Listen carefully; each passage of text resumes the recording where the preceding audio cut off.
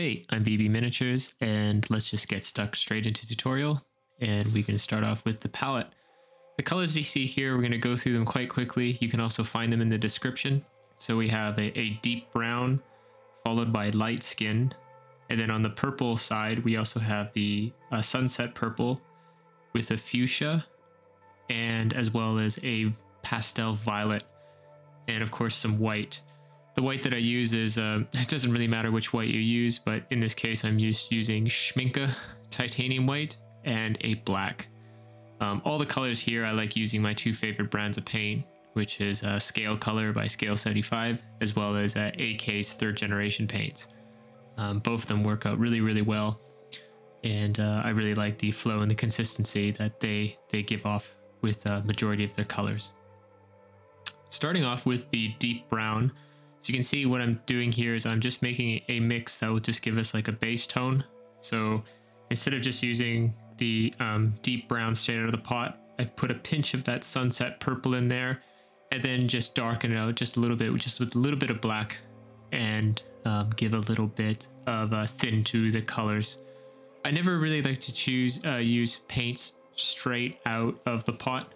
If I really want a pretty like opaque layer, I always add a little bit of water just to help with a little bit of flow, as well as with the style of painting where I like to use subsequent layers building up. This will, you know, help prevent getting the surface of the model getting too chunky, too thick, and where you can actually see visible unwanted texture, which shouldn't be mistaken for building up texture on the model that I like to use to represent various materials, as you can see with like the various skin and bones of like bonish armor of the Tyranid model. I want to make it quite rough and quite just interesting, and just give a little bit of a feeling. As we applying just the base tones, there's just a little bit of water in there just to help the paint flow a little bit. So I would say like, thinned out with around 20-25% water to paint. And I'm just applying it pretty like kind of splotchy. I'm not actually looking for a uniform coat. So the nice thing is about painting this Lictor is we can actually less stress on us by trying to give like a unified coat. As you can see, I'm just blocking in almost all the majority of the surface, and I'm leaving the black undercoat exposed just on the deepest of recesses. So those kind of like pits in this bone armor. I'm gonna reference that as like bone from now on. It can really be whatever you want, but it kind of looked like a harder, like armored hide in comparison to, I'm gonna reference the purple as the skin, even though it more looks to me like a thinner or like an exoskeleton, where these parts are the parts that we're painting right now are just more like the bonier protrusions and weird crowns and stuff.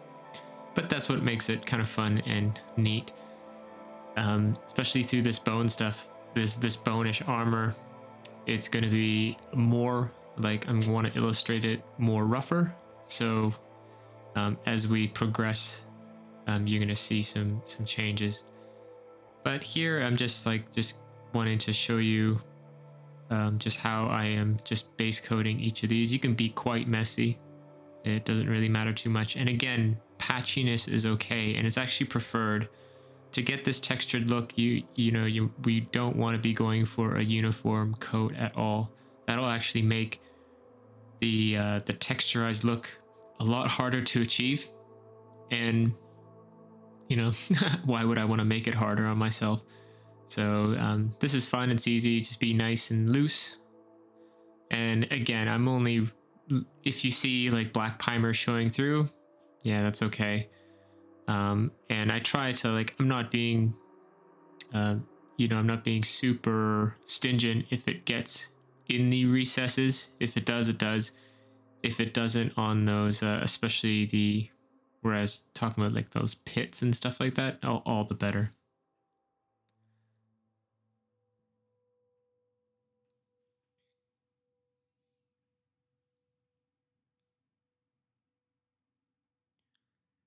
Okay, so when we get to the big claws, the kind of like the praying mantis claws, I think those are like a huge, really cool feature of the Lictor. And how we're going to illustrate that here is to, you know, illustrate the life and the curvature. And instead of trying to, you know, try to highlight each segment on its own, you know, and with each, what I mean by like each segment of those armor panels, you know, some people will try to illustrate the transition from dark to light on each panel. Rather, I'm going to take this entire length of the mantis limb, and we're going to treat it as one giant limb.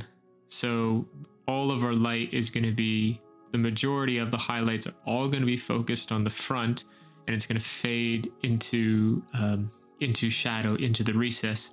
This just kind of, for me, I find this a lot more interesting, and just how I like to light, you know, like highlight models and give it a little more of a feature. I picked the front of it not just because it's got the, you know, the sharp point, but it's actually like, if we're looking at it, the model from the front view, those elements are actually closest to us. So I want to bring a little more emphasis that's on limbs and features that are more forward. And as it's going towards the rear of the model, it gets a little bit darker. This just adds just more drama to it, and I quite like the just the look and the style that I enjoy to paint. So if you want to replicate this, of course, follow. Very similar here as well. The purple skin just starts off with some sunset purple, and I've just added a little bit of black into there just to give me a little more of a darker tone, but nothing, you know, nothing super fancy. But again, a similar idea that we were doing for the base coating of the bone is, it's okay, it's going to be patchy. Because we are going to be adding a little bit more texture. The bone itself is a bit smoother. I find, like, I didn't go at the finished state, it wasn't as like rough as the bone, but we still, you know, we're still going to apply some, you know, brush strokes and texture into there. So the nice thing is, again, we can kind of, we don't have to stress too much, and we don't mind if the base coat here is a bit patchy, and we're not aiming for a super even finish throughout the entire thing.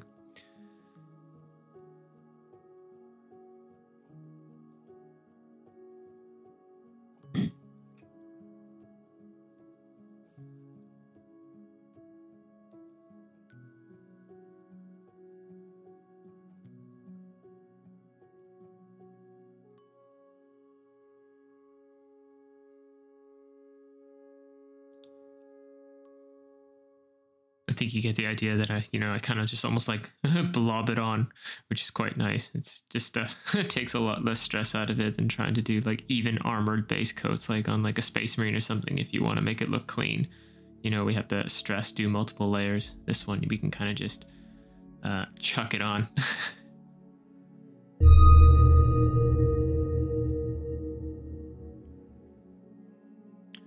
Okay, so this is where, you know, we're going to get into texturizing the bone armor and how we're going to apply that. You get to see that the mixtures that I made there with that deep brown, I just add a little bit of light skin into the highlight, and then we're going to be adding more light skin as we progressively get lighter and lighter. So he actually does have kind of like the bone is actually like a fleshier color, but of course, you know, we're not painting flesh, but you know, even those names on paints, you know, light skin, it's just a light orange. You know, it doesn't have to be used for skin. But back to like the technique on what I'm doing here. Notice when I'm reaching onto the palette is I'm getting very little, I want to have very little bit of, not a lot of charge into the brush. And what I mean by charge is the amount of paint that's in my bristles. A good rule when you're picking up paint is I don't want a ton of external paint on the outside of the brush. I want all the paint to be within it. So when I feel that I have too much paint on the outside of the brush, or just too much charge, I commonly just use my thumb, or sometimes I wipe it on the kitchen towel that I'm using to dry my brush after rinsing it. And this makes sure that the paint doesn't blob on too much. So for the first layer of we're doing this, again, you know, don't need to worry about even base coats or even layers, for instance. The patchiness and a little bit of the little bit of the thinning of the paint, letting that work to our advantage. But what I'm doing here now is I'm just doing like a very kind of like sketchy style and sketching out the highlights of the model. To work out where your highlights are on the Lictor, or well, if it's on the Lictor, you can use, of course, the model here as a direct reference. But for the rest of the Tyranid models, and for just highlighting in general, we really want to try to find interesting curves. Curves are like the nicest and the most, I'd say, the most forgiving thing to highlight, because wherever you're, you kind of pick a point in space where you want the light to come from.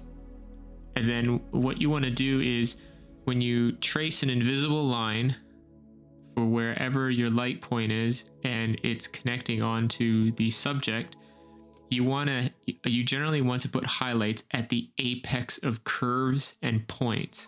So anything that's protruding outwards has like a nice bell curve, or just a nice curve in general, like on the crown or on some of these spikes here. I'm just picking the apex point of it. And even on ridges that stick up, the same thing. The other thing that you can also do, which is really, really handy, is after you've base coated it, you can kind of get the idea. You can kind of see, of course, the areas that are still in primer, as I'm just, for filming, I'm not going to do every single part. I kind of want to get the filming forward so you can see it in stages. It gets a little bit quicker. But you can see how, like, under the lamp, you can kind of see where the black primer is highlighted and shadowed. That can kind of give you a rough map to where to place your highlights. Even more so if you find it a little bit tricky to do in the process of painting. What you can do after you prime it is take a photo with your phone or with a camera. Take a photo of it and just keep it at your desk as a point of reference. You can kind of see where the light falls, and you know, where it's being hit from your lamp and where it's being shadowed, and just use that as a reference trace when you're tracing out the highlights, especially at the very beginning. At this initial highlighting stage, when we're being selective of where to place these first highlights, we can go a little bit slower, and we could trace out the lights using the reference. After that, the secondary highlights and the third stages, as we build up, we already have a map kind of sketched out already, so we don't have to refer to our photograph so much.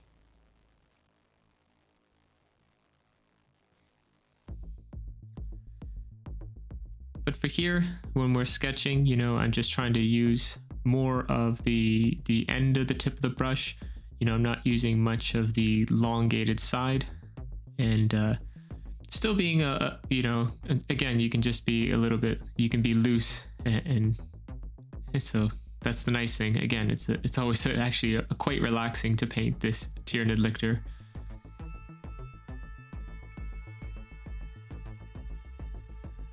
Here's where you can start to see how I'm going to gather the light forward.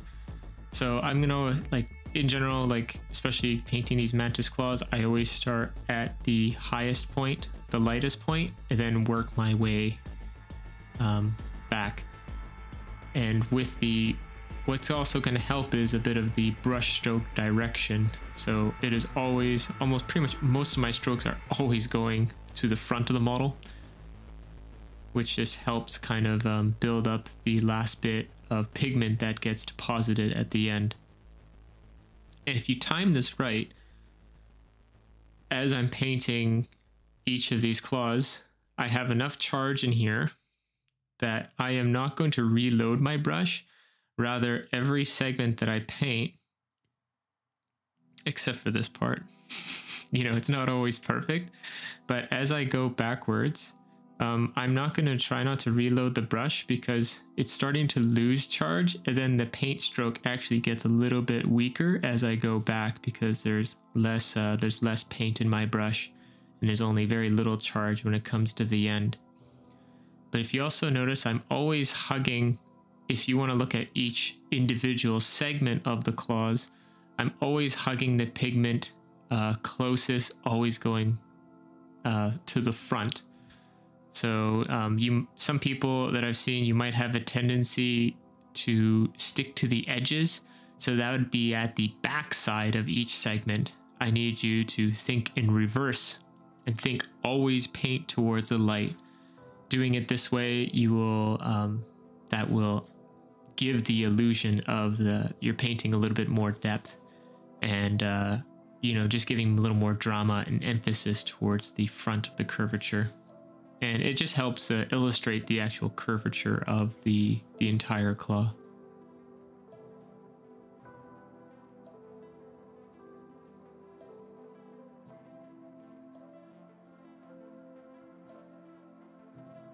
Here we're just building up another layer.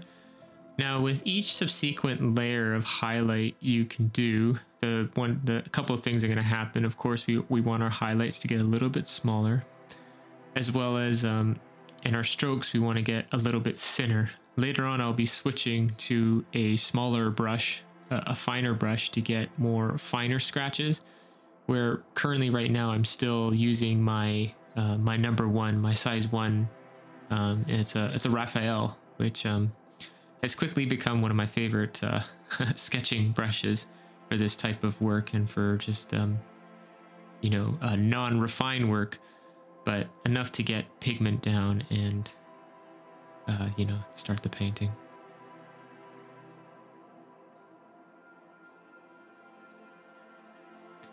If you also notice with the head, that armor down the center, there's a big ridge. If you really want to make that ridge punch out and help illustrate the shape a little bit better, what I did is I favored the right side over the left. So there's going to be a majority of the highlight, it's going to be on the right side, and then on the left side I'm going to leave a little bit of a gap. And when you see a highlight right next to a shadow, that generally indicates there's an edge. There's a sudden change in angle, and that just helps further push it out. I will highlight the left side, but it won't be as bright as the side on the right, just to give a little more emphasis and a little more shape. So you can see I've added more light skin into the highlight, and now I'm still using the number 1, but this is where I really start to reduce the amount of charge in your brush. It's really critical to have a very reduced amount of charge in your brush, so your paint doesn't blob out and you're allowed to make these thinner marks. And this is still with the number 1, and it's also very critical to get a feel for brush pressure. So I don't want the brush to flex all that much, and I want to try to use as much of the tip of the brush as possible, not allowing it to flex, because when the brush flexes, that will create a larger surface area of the brush to touch on the model, therefore making the mark bigger and also dispensing more paint. So if it's anything to help, a fun little trick that I like to keep in mind when I'm doing this is I am trying to tickle the surface as lightly as possible. So I barely want it to touch the model, and just to keep a light touch in mind, so I could create these thinner, more sketchier marks. Again, you can still be like, you know, you're still, I like to try to keep loose, and I'm still trying not to be, you know, extremely picky. If you do the odd brush slip or whatever, most of the time you can just embrace it and just keep going. The trick to creating these like loose textures and this roughness of this bone is all about the layering. So if you kind of screw up in one part of the area during the first few layering processes, don't worry, you're going to be going over it again subsequently, and you know, for the most part it'll kind of erase itself or just become a part of the texture, part of the model itself. So I'm not trying to be too picky. It's only when we get to like the brightest or the higher highlights where we want to be more careful. But the nice thing is that once we're at those higher stages, there's a lot less area to cover, so you're actually not painting a whole lot because there's very little surface left to cover.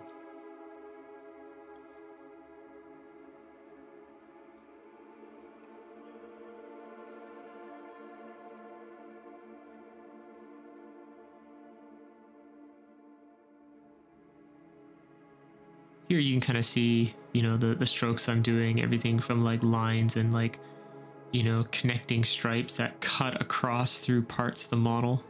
The more the gap that you see, you know, if you've ever like maybe like was drawing with a pencil as a kid or something, you're doing shading, you know, if you notice that the gaps, the wider, the larger the gaps in between your shading, the lighter it is, and the more dense of the brush, the darker it gets. So, you know, just by sketching the area and just kind of being kind of loose, and the more highlight you gather with that's all solid together, that's the brighter the highlight. But we can always use like thin little weird cuts and stuff to cut across through shadows to just give a little bit of texture and interest there, but we could see a difference between the lighter and the darker areas.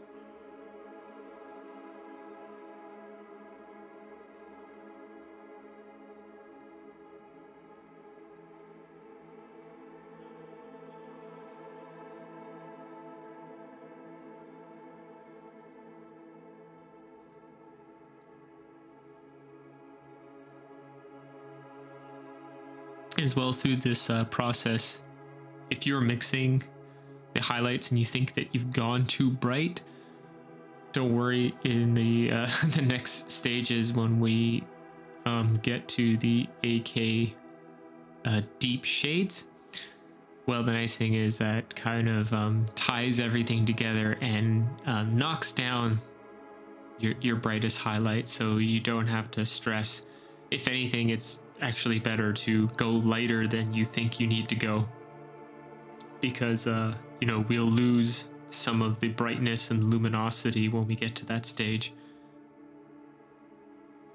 Here I'm as I was mentioning earlier, on the head crust in particular, crest, to give that illustrate that the shape, that there's that sharp ridge down the middle. I didn't have the highlights on the left side bridge into that center column. I want to leave a gap, so there's a highlight gap of a shadow and then light again. That'll just help you reinforce that shape.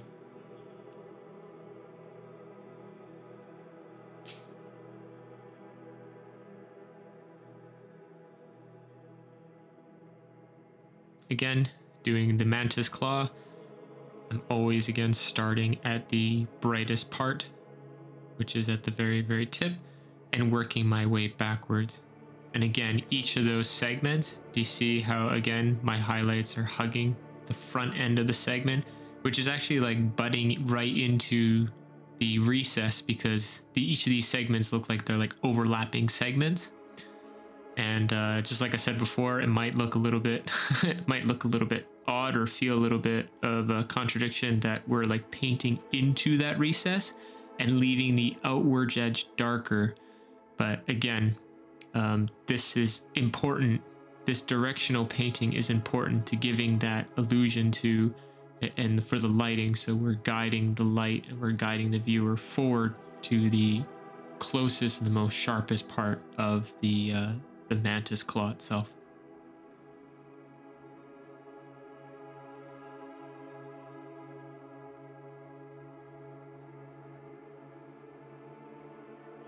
There you can start to see the overall transition.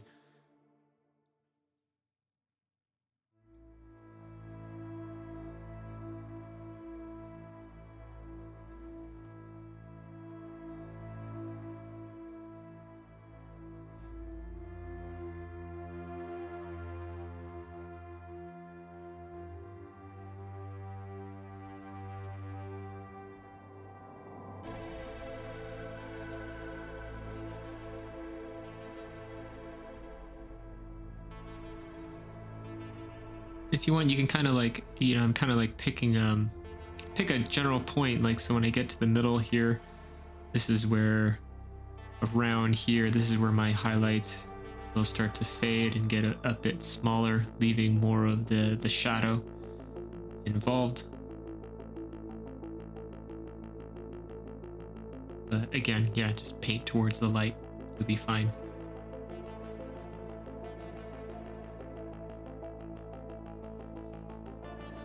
Even here, like, you can actually start to see like there's less charge in my brush as well.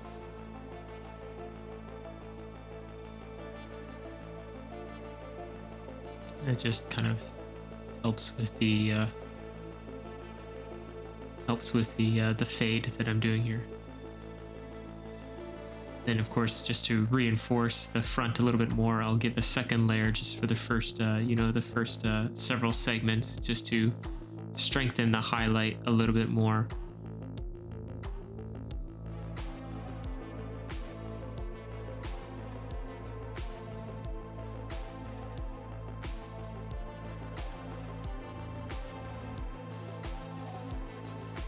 Like I said, lots of layers.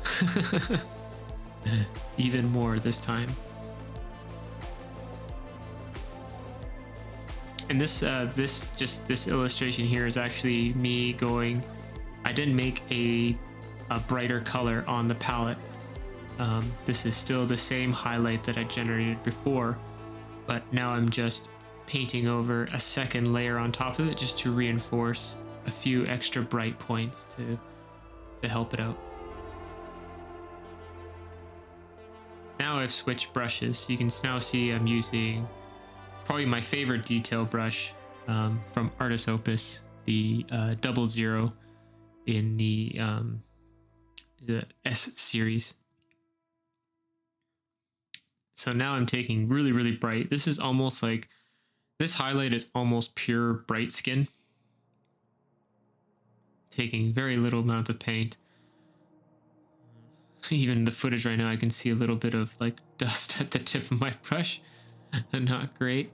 And for this, when we're doing here, we should be thinning our paint now. This is almost, this is like 1 part water to 1 part paint. And if you notice, the areas that I'm painting these highlights are actually pretty, like, they're much smaller. They're not nearly as large.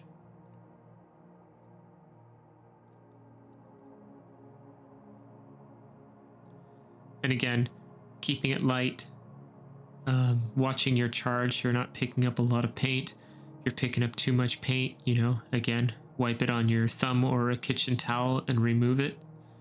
A little bit of a dust or something. My brush there.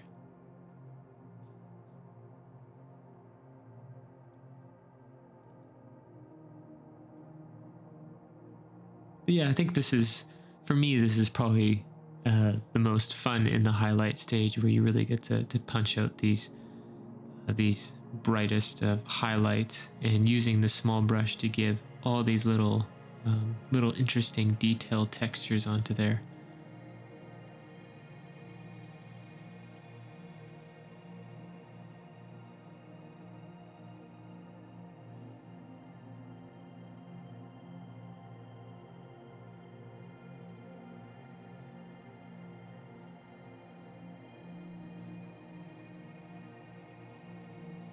And hopefully you got to see throughout this this process of creating this texture on how you know, all the previous layers being kind of messy, and where it leads to.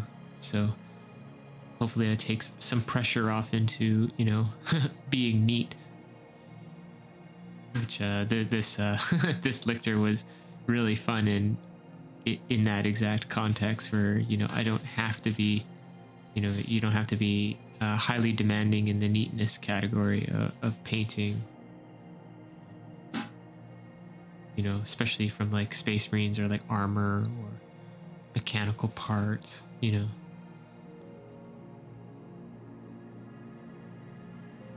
Almost like very scratchy, scribbly type of marks. And the really nice thing is, what you can do is you can start to take advantage, and you can start to feel it. One thing when you do this, and you want to notice that the first few marks that you make are probably going to be the strongest marks, so they're going to have the most opacity in the paint. And as you continue to paint the next few strokes and keep going, your brush is starting to lose even more charge, so your brush strokes will get even softer and more like transparency and scratchy. So once you kind of get a feel for this doing the first few, be observant of that. And the nice thing is, when your brush is like running out of paint, or it's getting very, very light, you can kind of take advantage of that by finding areas that need just little touches and going around and adding those in as you see fit.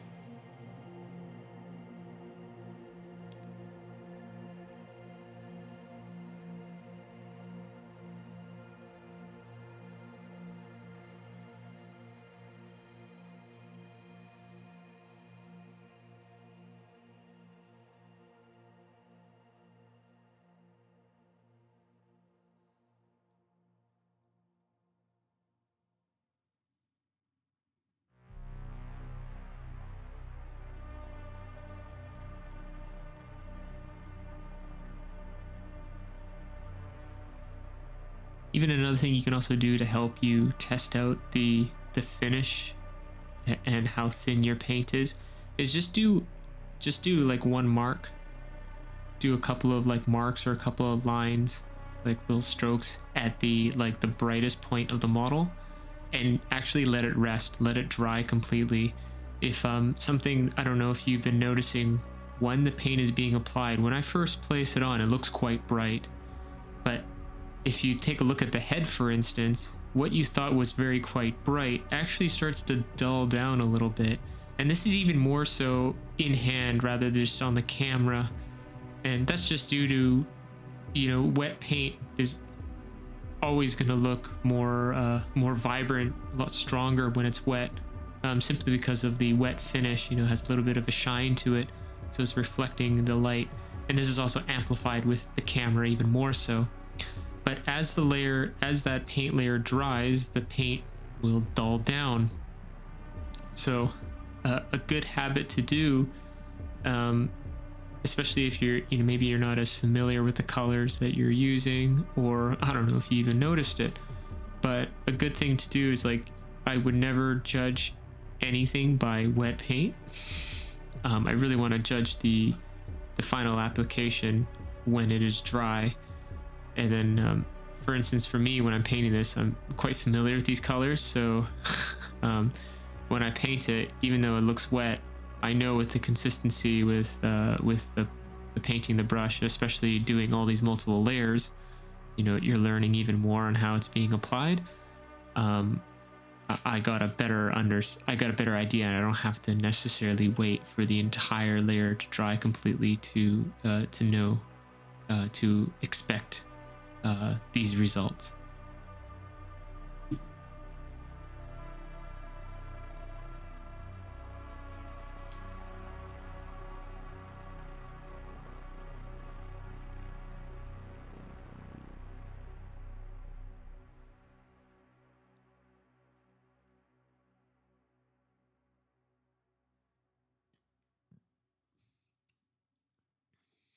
Actually, personally, these shoulder kind of shoulder guards, shoulder plates are probably some of my favorite shapes, my favorite curves on the Lictor. As you can see, where my highlights are being placed, I'm really following the apex of those curves and going up towards that point, which is, you know, closest to the light that's coming upwards. There's a bit of a recess in the middle, so it's almost like a bit of a break where it goes into a little bit of shadow, and then following the curve going out, right where my brush is there, then it goes back into the light again. As I'm continuing to highlight this and you get to see the brush strokes are happening, if you haven't already, I really appreciate it if you liked and subscribed to my YouTube channel and this video, as well as if you have any questions or comments. I'd love to hear from you in the comments section as well, where I do my very best to get back to each and every one, whether it's just either compliments are fine, but of course, if you have any questions about the painting and the techniques, feel free to ask me and I'll do my very best to answer them the best I can for you. Also, if you really enjoy the content on my YouTube channel and what I've been posted, if you want to catch more of my painting, I do have a Patreon where my Patreon subscribers gain access to all of my previous tutorials. There's over almost 60 of them and over 100 hours worth of content stuff. Everything from multi-part tutorials of some of my largest projects, especially Horace Lupercal or Lionel Johnson, just to name a few, as well as to help you guys, to help my students build up even a better, more full portfolio of their painting skills. I also have a foundation section where we break down all the foundational techniques, mainly with like brushwork, everything from that, from light placement, volume control, things that we can just take into every single one of our paintings, with exercises that come along with that to help you sharpen up your skills, especially preparing for that next big project. So if you're looking to expand your portfolio, expand your understanding of miniature painting, and you know, really want to push your level of skill and creativity, consider joining. As well as I do have multiple tiers onto there, so everything from, if you're just a video learner, go right ahead with the essentials, or if you're looking for like a little more of an involved with more feedback, there's also a couple of tiers in there for you, which you know, come with like monthly feedback to even one-on-one video tutoring as well. But going back through here, you can really see where I'm emphasizing the highlights.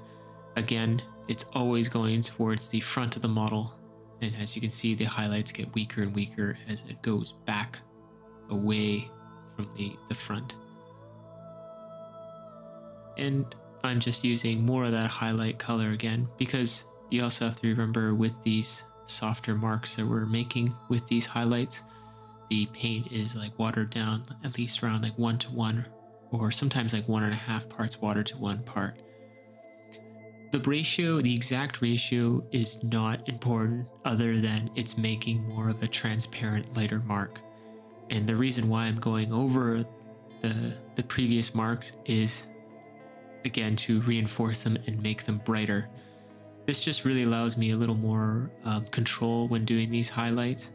So, you know, I can do a single pass, and then if it needs more, I can always build up slowly. That way, you know, you're not making a million different colored mixes on the palette. I can really just get the, you know, essentially several different value layers just from one mix of the palette. And you know, if your charge is set correct, you're making a light enough mark with a bit of transparency in your paint mixed on the palette from your dilution, get multiple values just with that one. Here for the final, this is where I finally add white into the highlight mix. I know it's a little bit hard to see on the palette camera there, just due to the lighting situation. But here I am just grabbing the brightest these highlights. These highlights here, if anything, I would be the most reserved into them.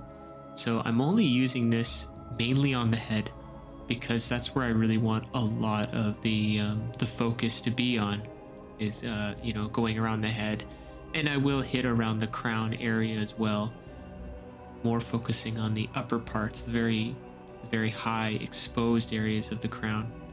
This again helps reinforce that kind of vignette look of it in the final outcome, where I like to always emphasize the brightest areas around the character. In this case, it's this bug, and his head garnishes the most attention.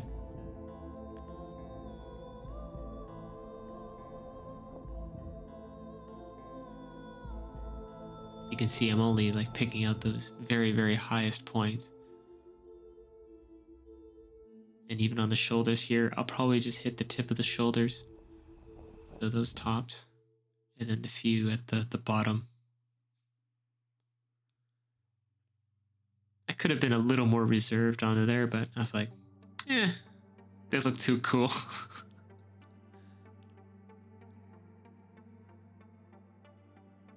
But again, like I said, you know, if you went too bright everywhere, we can help correct this in the next stage when we get to the AK shades.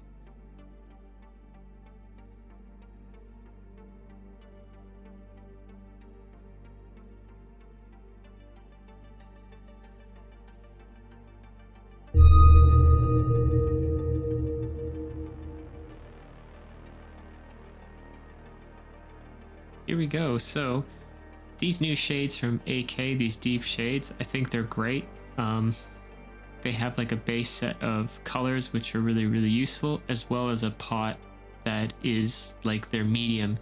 If you used Games Workshop contrast paints, I think you can understand, like, it's kind of like their way of making an alternate solution.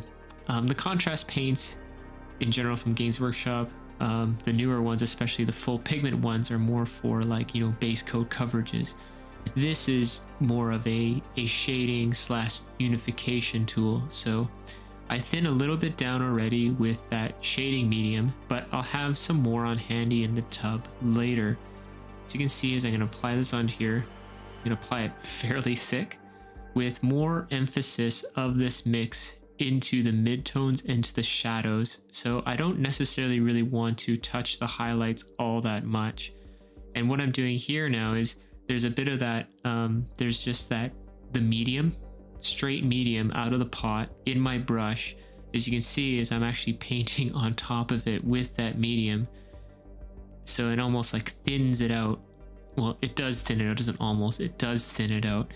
And that's to help protect your highlights, because I still want those brighter points to, you know, punch out and be effective. I don't want to dull down the entire thing, but it's nice. And you also have a bit of a working time, even though this is an acrylic product, so you don't need, like, you know, this is not being thinned with mineral spirits. This is all like water-based acrylics, but there seems to be some sort of retarder in there, so it gives you an extended working time. And the nice thing is it does dry quite matte, so that's also really handy.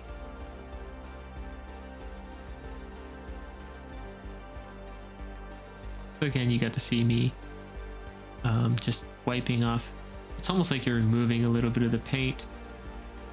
So I just have a little bit of that thinner on my brush, and I'm just pulling, you know, pulling the excess away, and more emphasis on pulling it away from the top of the highlights.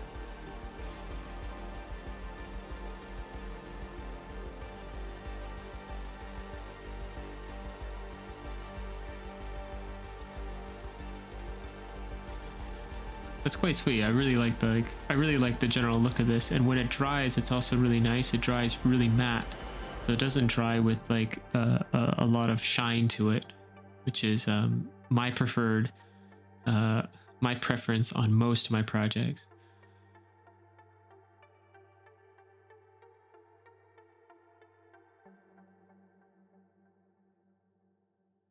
Again, most of that wash, or most of the shade, will be more on the left side. Another interesting thing is when you're doing like this shade, and you don't even, I'm not going to say you have to use this stuff, but if you were to just, but the general principle is when you're doing these shades, the nice thing is that when you're doing doing a wash or a unification like this, the cool thing is that it acts as a screen.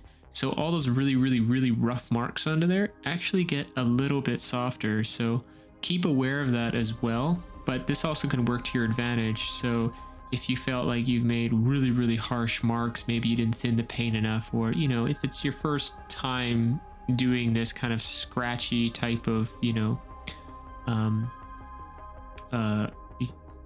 this type of like brushwork, this stage right here actually helps, you know, give a bit of a softer area, and it also just naturally starts to blend everything a little bit.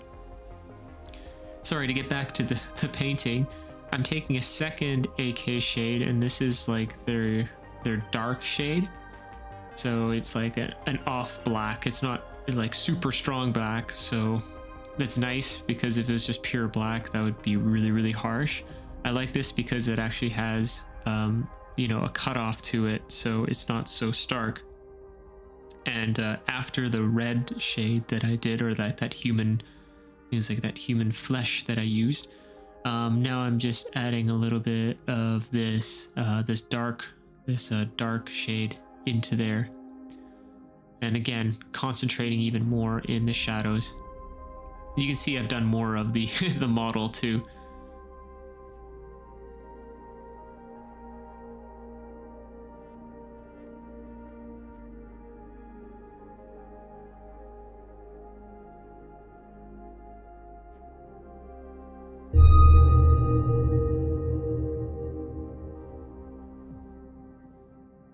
So with the bone done, now we're gonna focus our attention back to this purple skin. So just to remind you, we're using this sunset purple mixed just in with a little bit of black, and then I added a little bit of deep red, some AK into there, just to bring a little more, you know, a little more red into the picture, warm it up a little bit more.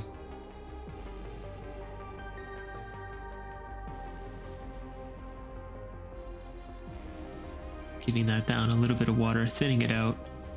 Again, you know, 35% water. And then grabbing a little bit of white to the right here, just to make a secondary highlight, and see, also testing out to see how those, like how the white also like reacts and what I need to do. Maybe I'd add some fuchsia in there or something like that, but I think it's okay to work with right now.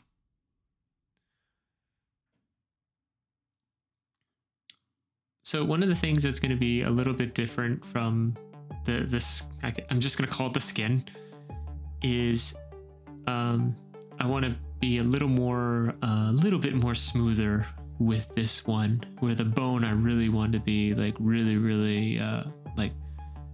harsh, rough lines. The skin will be a little bit smoother.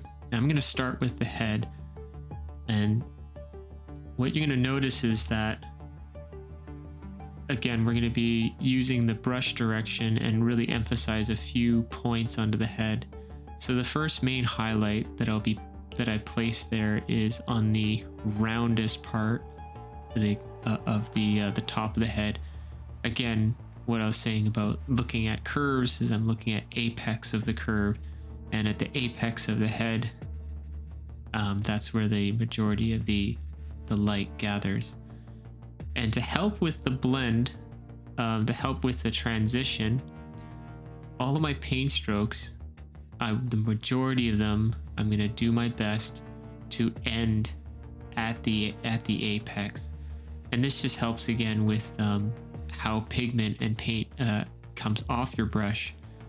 As you can see, like when we're painting, at the end of our stroke, that's where a little bit of extra paint gets deposited at the end. And as we, we're like pulling it across the model, if you can note it, if you can just imagine it, the paint is being dispensed through your brush and we're pulling this like puddle across the surface, and where we end up is where all that little bit of like that kind of like that drag that ends at the end of your stroke. So we can use that because at the end of the stroke, that's where the most amount of power is in pigment. So by always painting up in the direction towards the light as much as you can, will naturally give us this faded, like, I don't know, you can almost like almost call it like a comet's tail. You know how it gets very, very faint at the very tip and then just gets brighter and brighter as it gets towards the focal point or the head of the comet. Here on the arm, that's a really good example of that. See, I'm going to gather a lot of light at the wrist, and then I'm going to gather all the light or most of the highlight at that point where my brush is right there, kind of on the that curvature of the arm, the forearm musculature of the lictor's arm. Again, that even though it's a gentler curve, there's still an apex to that curve, and I will gather most of the light at the apex.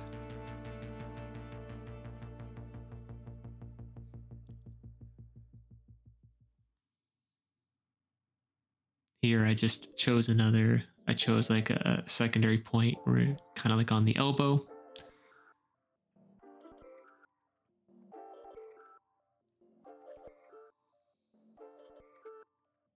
And to also help you see this brush stroke in action, I really emphasize that you try a single stroke ending at the apex where you want the light to go. And I'll actually just, it sounds boring, but watching paint dry, you like see the mark that it's making, and you'll get a stronger idea how you'll see the strength of the stroke be a little bit lighter at the start and be a little bit stronger at the finish of where your stroke ended.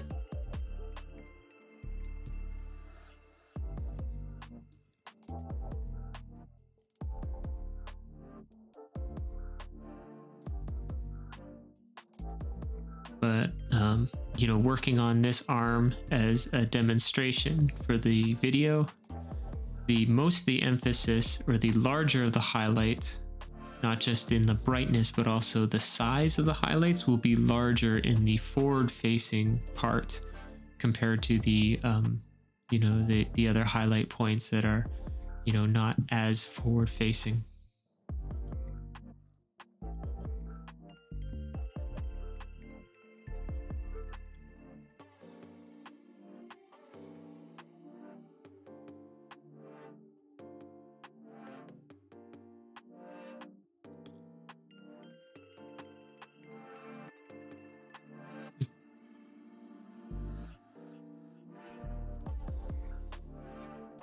You can see I really, like the highlights are just getting just that much smaller, and it's really like I'm really gathering it around that point on the head. Again, it's where like the apex of that curve, dead center, where I find the most interest into there.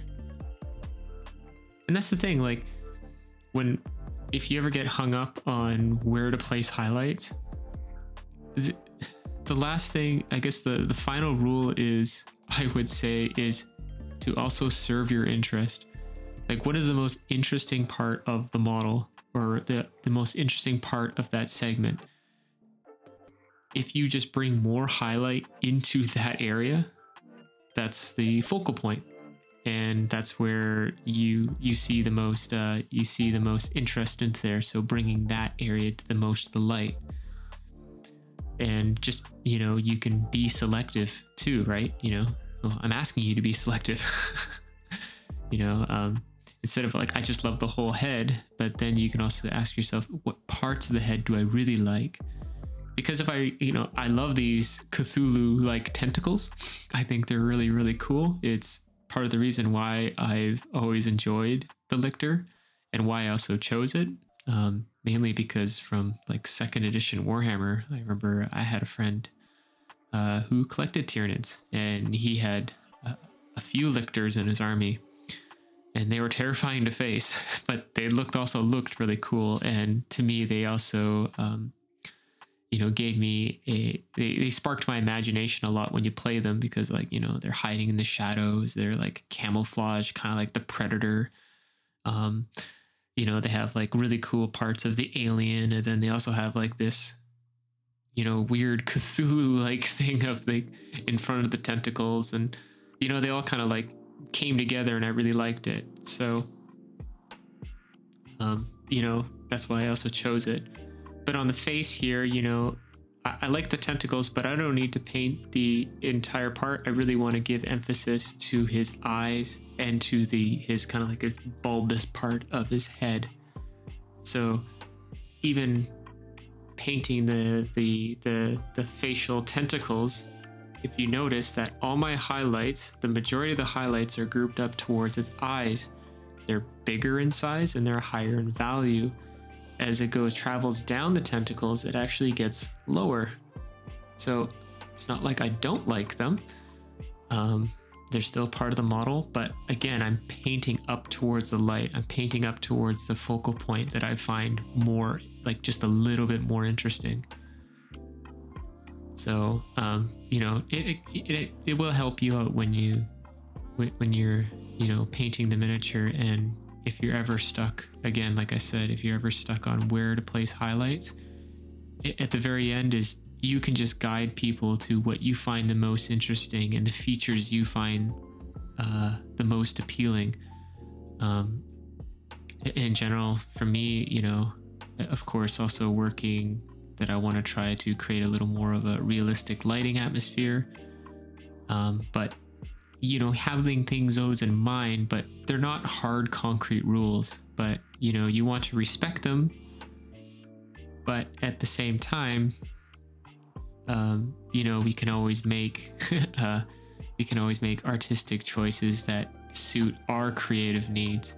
You know, like yeah, probably bet you've heard it, you know, like rules are meant to be broken, but you should always know about them first and then have a better idea of like, when do I want to break them, or when do I want to obey them.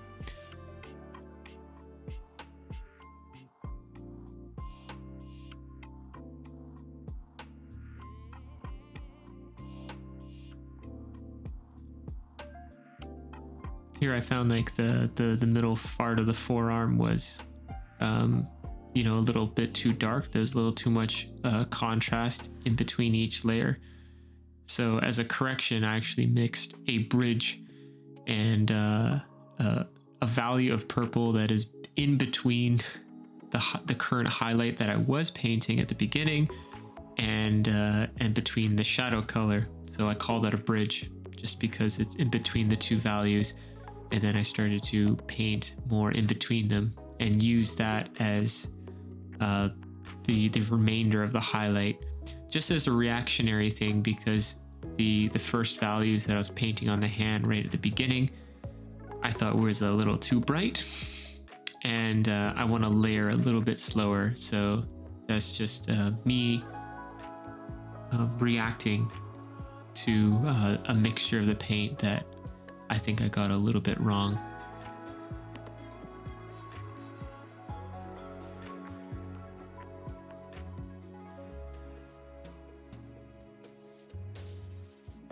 And here's an illustrated difference between the front of the arm and the rear of the arm.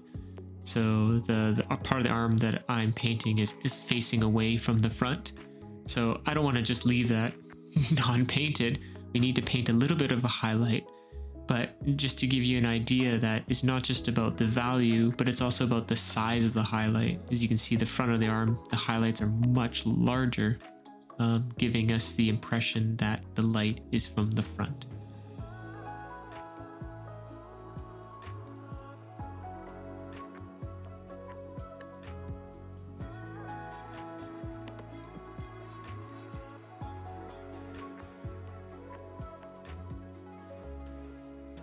I don't know if you can see the different styles in stroke that we can change from the initial scratchiness of the bone and then being you know, a longer and smoother strokes onto the purple skin.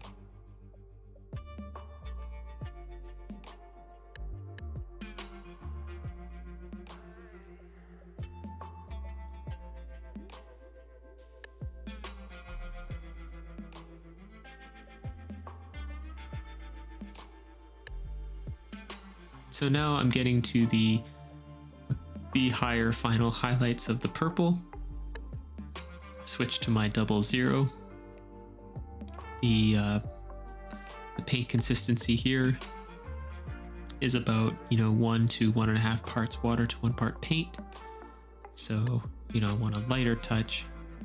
And again, you can see how much smaller these highlights are, being quite reserved in the size. We don't want to cover up the previous layers, and you know, really focusing that light at the apex, or the part that I found the most interesting. I like those parts just because there is you know, there's some interesting details there. You know, there's the, I don't know why, there's some sort of ventilation holes or something in his brain.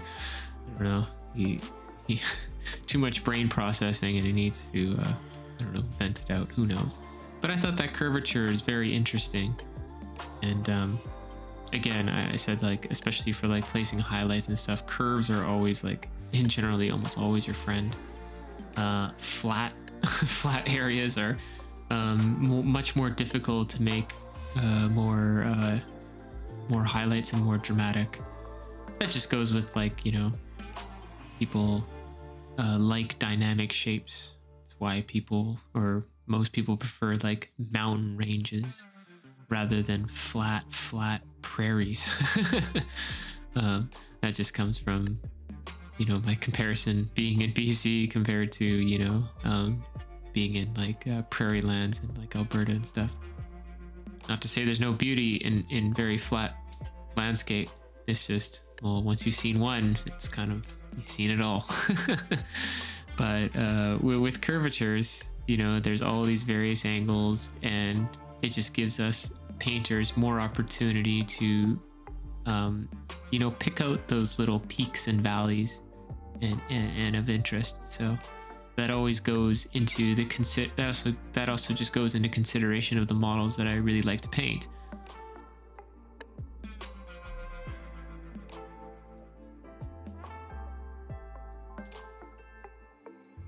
As you can see, I'm really pushing the light at the front of the face there, because you know, very kind of a little bit similar to the idea that I have with the mantis claws.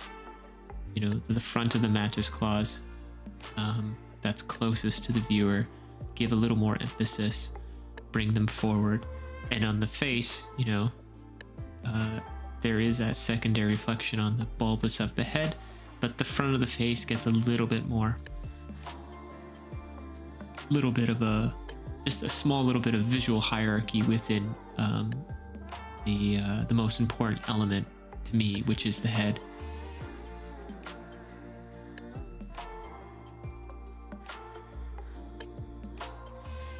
And of course, like the hands to me are also, for characters, are a high secondary element that you should get important.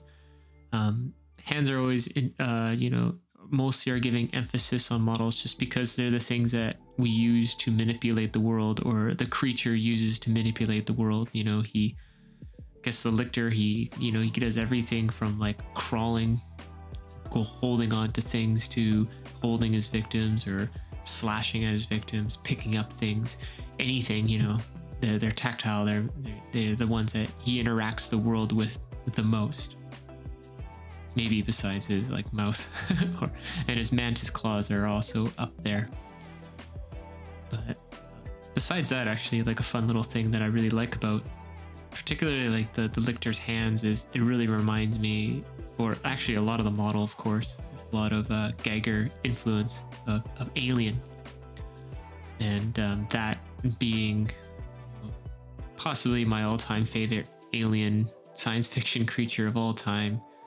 And it's so notorious, you know. You can't help but see its influence on so many other aliens. For I think it's one of the first alien illustrations of a creature that really truly looks alien.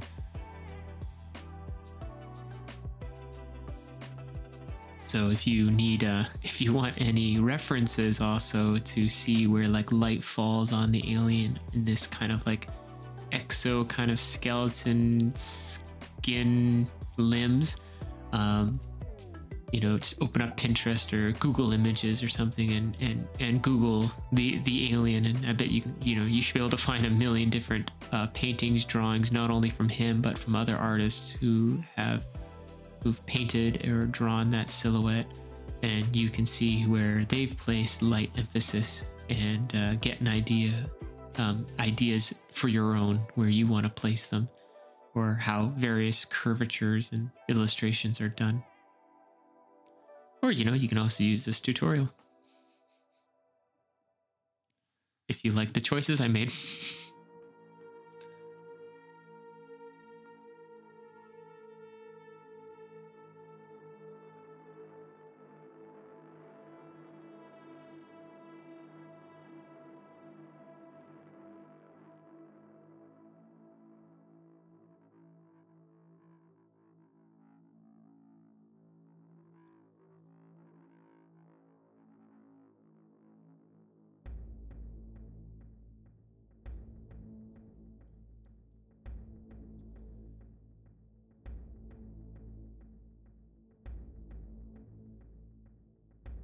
Here I just do a slight correction on the head.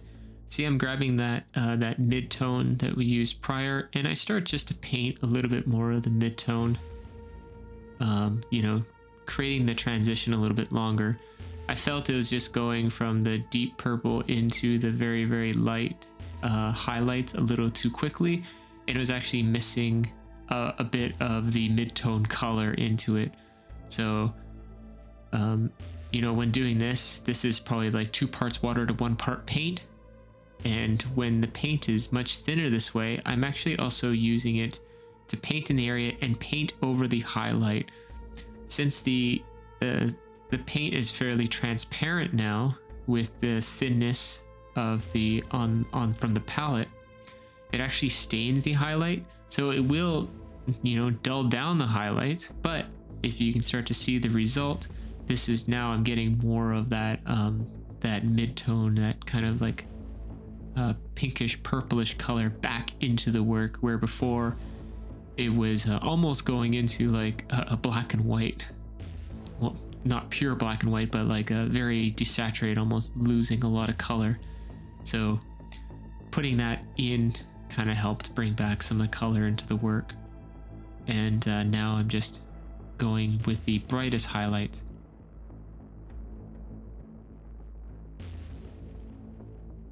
But there's a bit of a surprise, or a little bit of a change up. There's a couple of chapters into here, which is an alternate bonus. You do not have to follow them, but I do make some changes to the skin.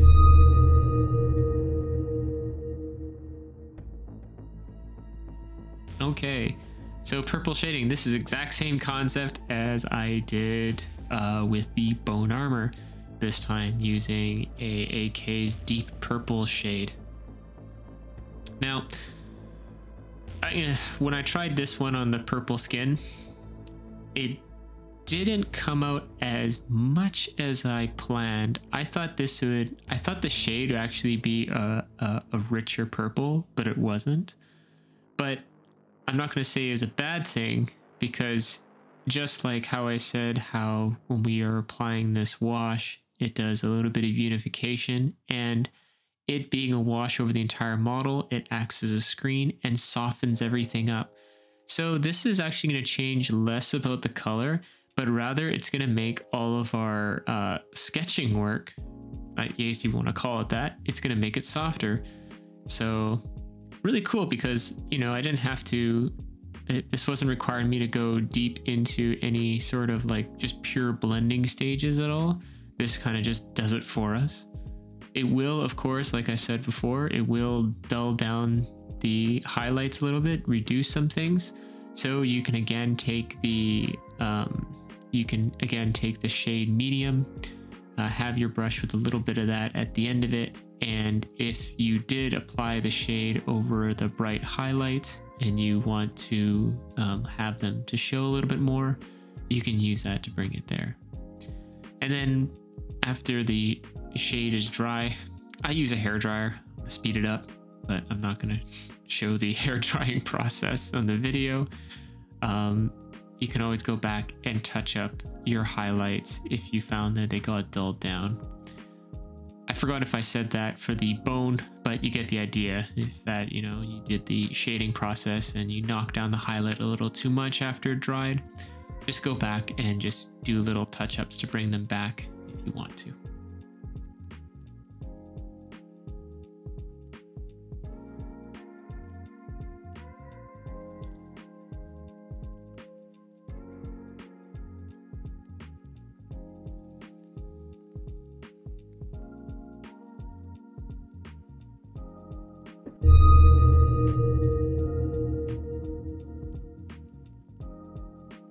Bonus time. So I found that the purple here was just a little too purple and there wasn't enough variation into there.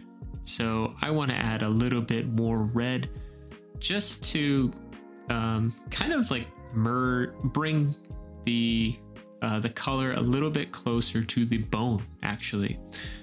I found that they're a little too separated for my liking, and I wanted to bring the work a little bit warmer too.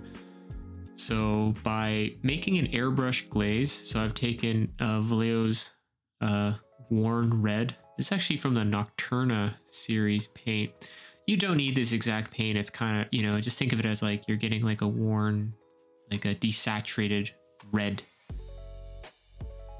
Like a, yeah.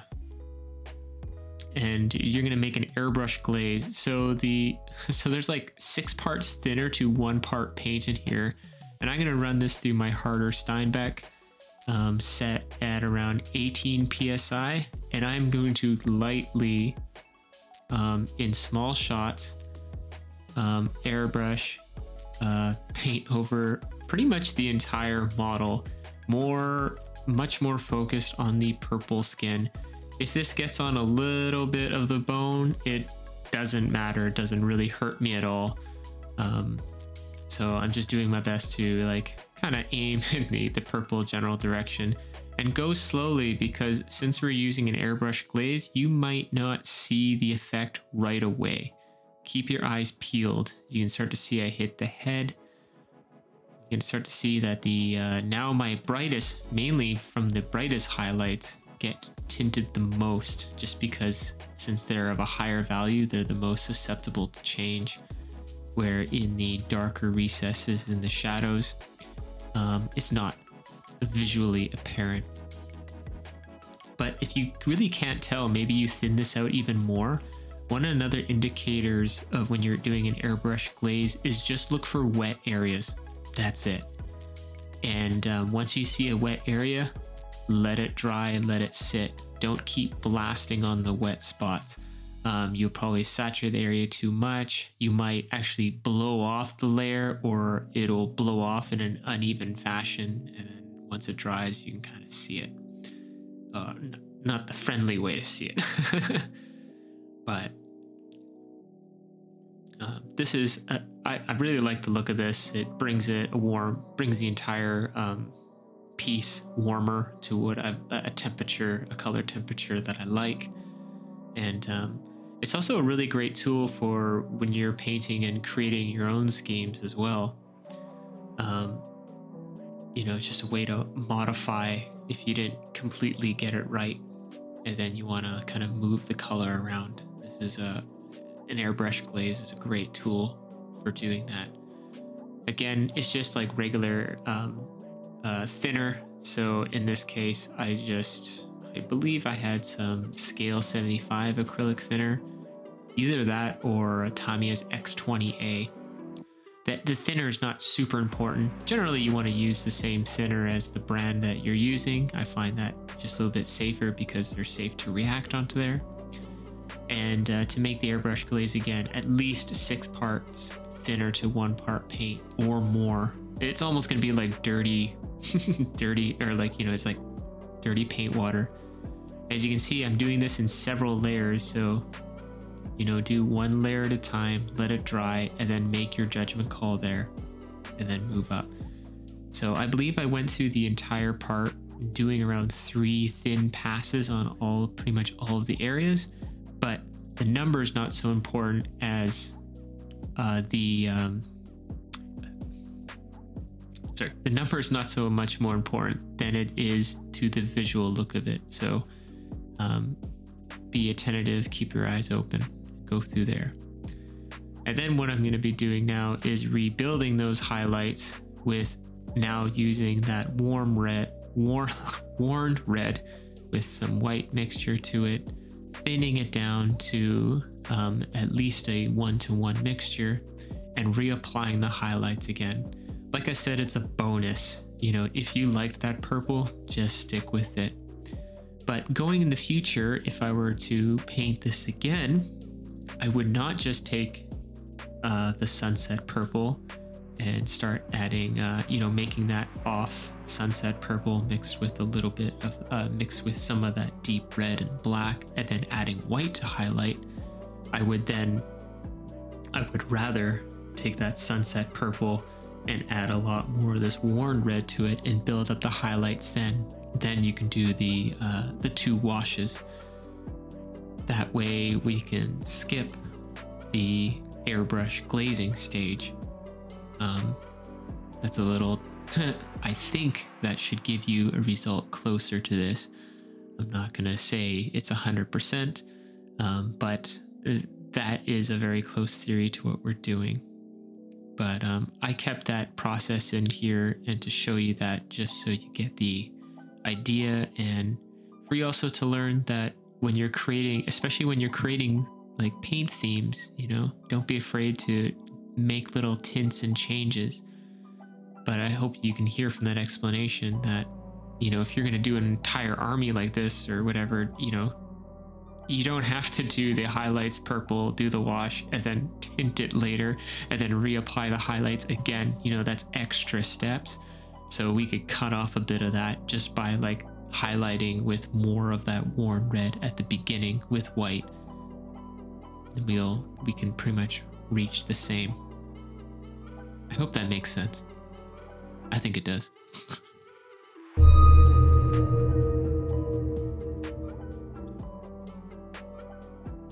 Okay, let's give some final attention to the eyes. So the first thing off is I didn't have to actually black this in, but I just wanted to get a stronger definition around the eye, clean it up. And then right after the black, when that's dry, I am then going to paint white on the pupil or onto the eyeball. If you want the most dramatic, the dramatic part of the eye, do your best not to leave a little bit of the black outline. We're going to be using some fluorescent magenta from AK. To all my old friends, they know that I love magenta.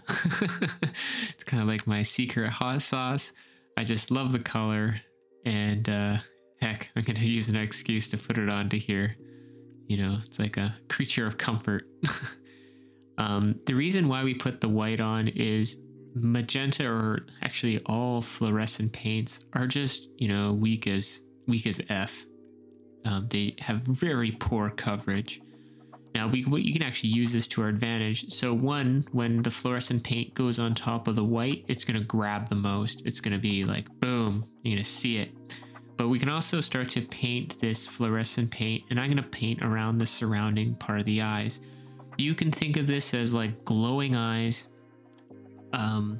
But you know, maybe it is, maybe it isn't. But the nice thing is, it's actually, if anything, for me, how this ended up is it actually just brings a color variation into the face, and it brings a lot of attention to the eyes and to the forefront. So, you know, it kind of is like kind of a glow, but it doesn't completely respect the entire line of sight of the glowing eyes, but regardless. But to reinforce the eye and to reinforce the paint, so if you saw me, I am applying multiple stages of white. So I can put a white and then you layer on top of the fluorescent paint.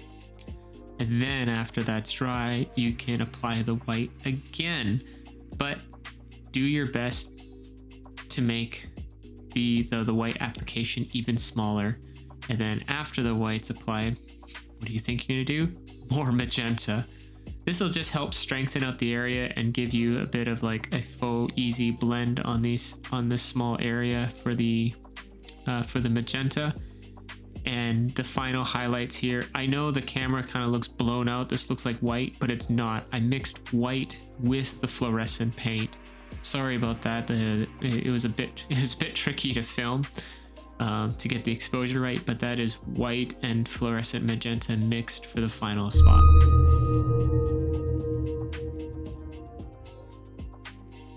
All right, claws. I almost forgot about the claws. You can actually see the progress be in reverse. So you can actually, I paint the claws earlier, but anyway. The claws are very simple. All I have is two colors on the palette. There is black and then there is pastel yellow. And when you mix the pastel yellow into the black, we're gonna start to get a little bit of gray. But the nice thing is gray is gonna contain yellow in it. So going through that warm theme, you know, trying to keep all the colors of the Lictor in a warmer, some warmer hues.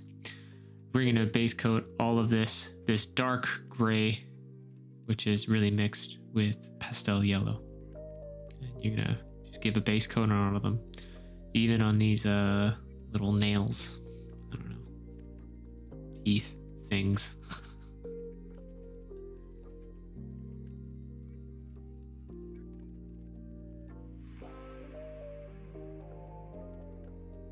But yeah, real simple stuff. Just give a base coat onto them.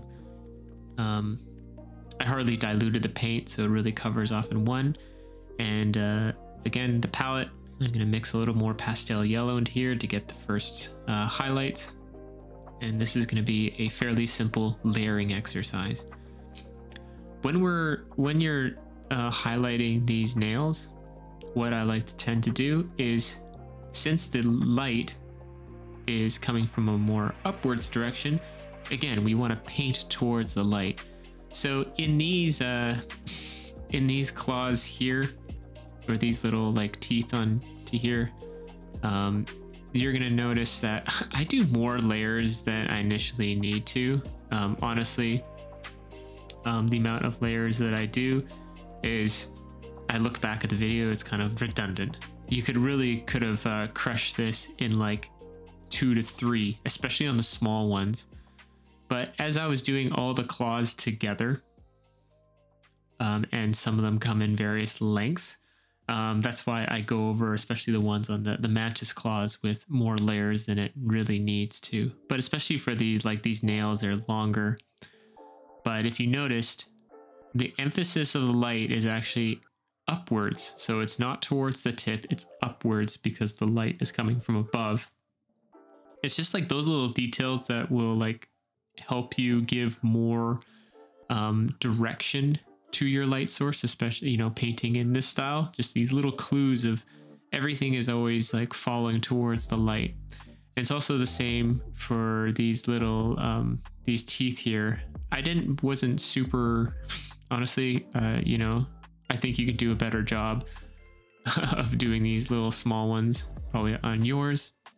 But the idea, again, what I really wanted to a little more emphasize is that the ones that are more forward should be getting a little bit brighter.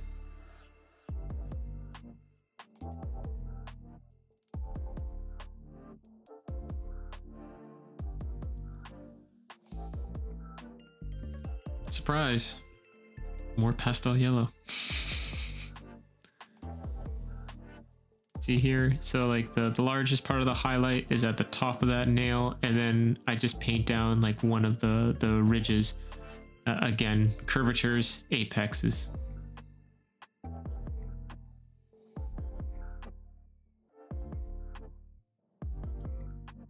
and the bigger highlight got on that forefinger, and then the two secondary fingers, which is like kind of like that middle, then the pinky, which are further away from us, get smaller highlights.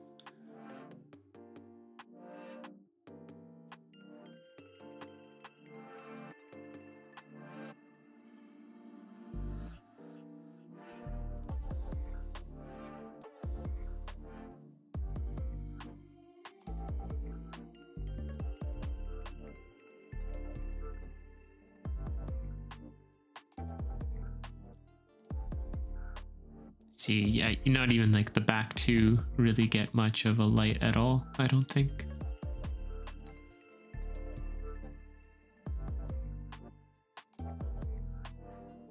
Yeah, two little dots, but nothing much. Now the base, to bring it all together. Surprise, green. I love green. And I think for this miniature especially, it's going to help even more. You know, I'm using the base, I'm using these colors as a nice contrast. So there's a lot of warm elements from above, and we're going to put some cooler colors down below. And we're going to be doing some kind of like a pseudo wet blend. So a lot of the paint here, I'm just applying it's called Misfits green.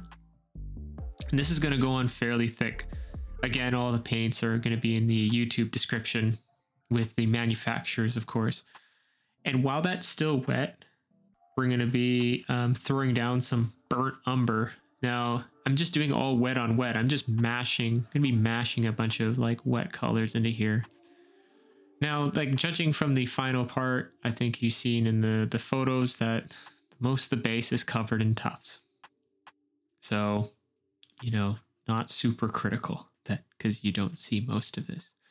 But when I was developing this base, I wasn't totally sure if I was going to use that many tufts. I thought I was going to put a bit, or I didn't have an idea. But when I'm painting this and mashing these colors into the base, all I want to do is get a various amounts of tones into the base that are kind of closer together. And just since I'm painting with the paint really wet, I just want them to kind of mash together. And this just goes from the fact of like when you look at the ground, or you look at dirt and rocks, and you know, it's easy to say that grass is green. Well, you know, it actually has a lot of different greens in there. It's got some greens, it's got some yellows, it's got oranges. Some of the grass is burnt. Even like the soil, you know, there could be some, you know, there's variations within like little subtle hue changes and stuff in there. So the whole point, and what I like to do with bases, is a lot of times I like to mash colors like this into the base just to give me a more of a natural, randomly feeling base tone to work from. And then I could do other things from there. I could do like, you know, we could do a little bit of dry brushing of a single color to kind of unify the highlights all together, or we can use washes. And I actually do both of those as we get through here.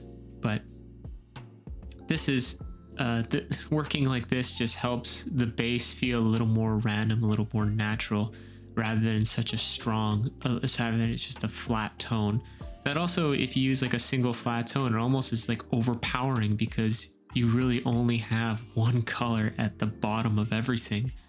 And, you know, we have, you know, a lot of like a few different color variations into the model. You know, there's various forms of brown and orange, and then there's purples and reds in the skin as well, with some magenta. The ground needs a little bit of hiding. So this is what it looks like when it's pretty much dry. Again, I use a hairdryer to help speed that up. And now what I'm doing here is I am taking Misfits green mixed with some pastel yellow, and I have a small dry brush from Artist Opus, and I am kind of stippling it on. I'm not doing like too much of like a back and forth kind of dry brush motion as you maybe would commonly see. I'm kind of like stabbing it, which gives me more of a dry brush stippling effect. It'll still hit more of the high parts areas, but I really don't want to see too much of those. You know, sometimes you get drag marks from dry brushing, and don't want any of that.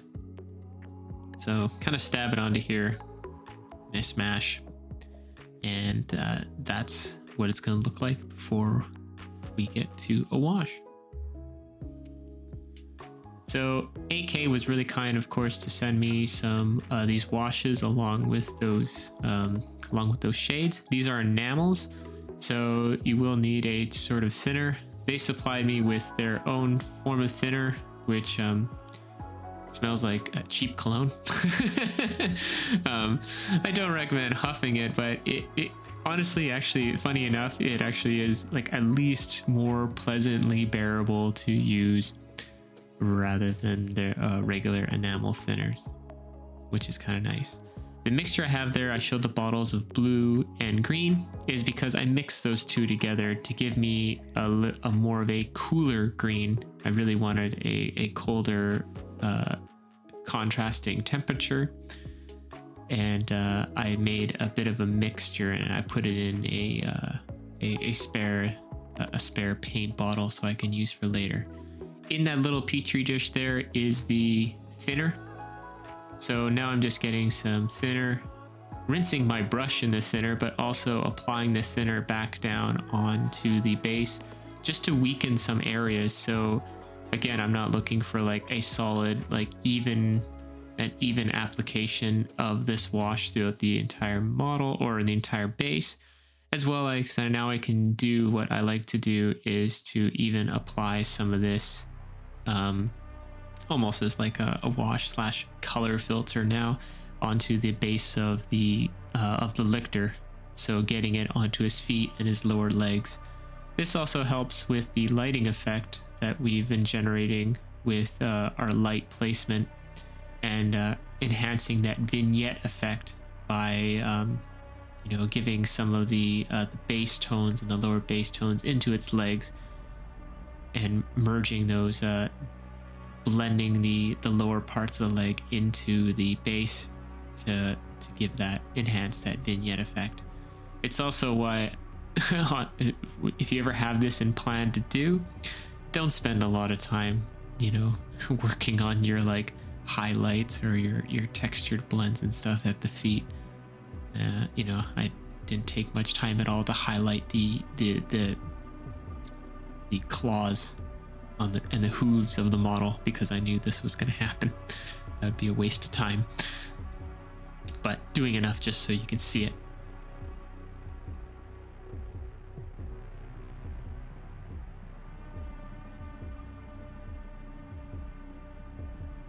The nice thing is also with these enamel washes, rather than making it oil washes, enamel washes will dry faster, which is nice. It's got a quicker working time, but it's still like long in comparison to acrylics.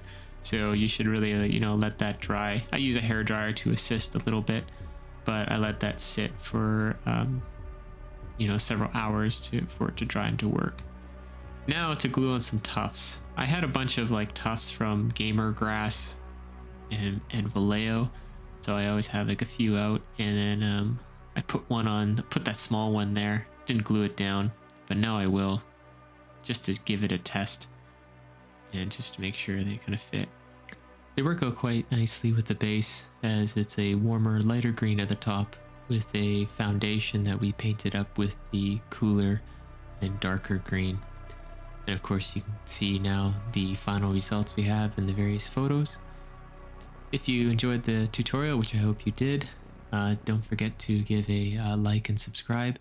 And of course, once again, if you'd like to continue to support my channel and gain access to, you know, 100 more hours of tutorials and more in-depth coverage of other miniatures, such as like Horus or the Lion, consider subscribing to my Patreon, where I update it with a new video between 3 and 5 tutorials a month. So it works out to be like, you know, almost once a week. And also gain access to my Patreon only Discord, where you can share your progress, ask questions, get feedback, and further progress your learning. Thanks very much for watching the video, and we'll see you in the next one. Happy painting.